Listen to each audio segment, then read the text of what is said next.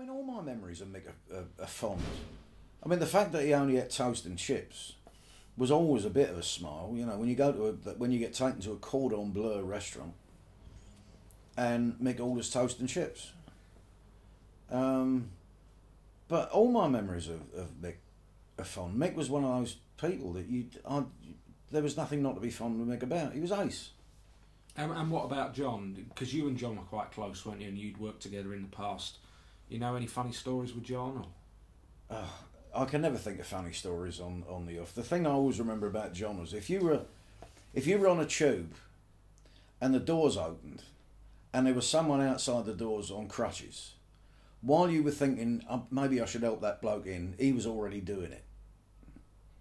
He was always the first there, John. He was so quick on anything like that. He was fantastic.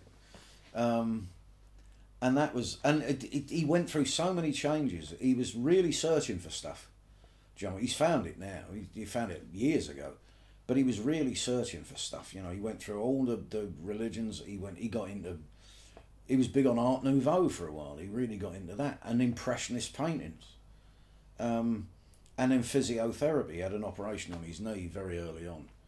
And the way he was treated there. He was always a seeker, always a searcher, you know. And that's what I remember most about him. And full of humour on stage, on gigs. You know, when every Sugar Baby Love we did on Top of the Pops, and we did about 8 in a row, we came up with a different way for him to do the talking bit. And he threw himself into all that.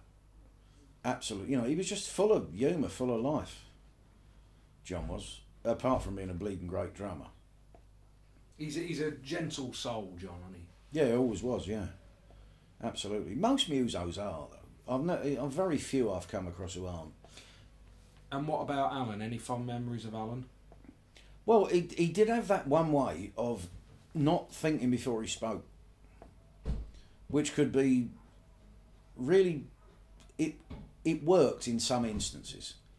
I met him in town one day. We were both gone to Polydor for some reason. He said, "How'd you come up?" I said, "On the train." He said, "So did I. Did you come first class?" I said, "No." He said, "I did." I said, "Well, I'll come in the first class with you, and when the bloke comes around, I'll pay the difference."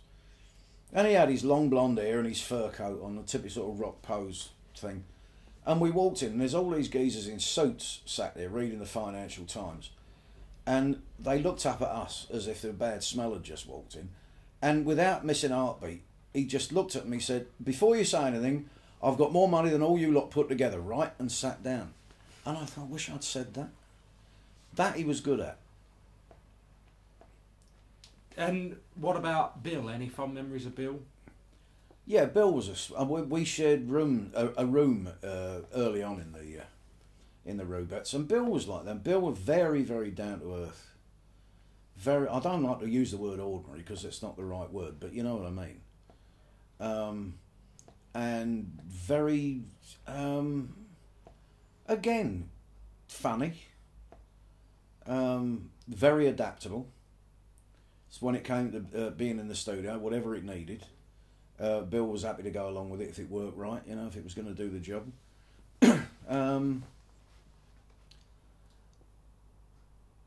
Yeah, I can't remember anything overly specific. I mean, I bumped into him, well, I met up with him again more recently, and he hadn't changed. He was just same Bill.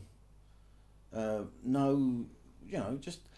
I come up with that word that I usually come up with when I define musicians. What's one characteristic that most musicians, 99.9%, harmless is the word that comes into my mind always. Because you don't meet, it's very rare you meet a harmful musician. I know they exist because people get the bloody band politics and all that thing, but it's very rare. And Mario Lanza, of course, as well. Well, he's singer. I don't know whether you class some musicians you class as some singers you class as musicians, some you don't. But yeah, he was famous for being for hitting people, which is not very harmless, is it? But generally they are. You know, they're a little musicians tend to be a bit vulnerable and a bit neurotic and very harmless. And they're nice to be around usually. And if they're good at what they do, they're bloody brilliant to be around.